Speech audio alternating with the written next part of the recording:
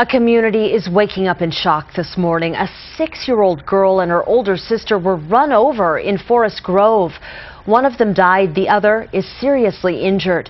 Police say the sisters were playing in a pile of leaves near the curb when they were hit.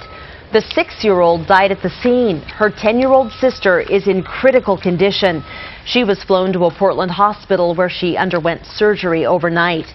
This crash happened around 8:30 yesterday, and it was right near the girl's house on Main Street. Police are asking anyone with information to give them a call.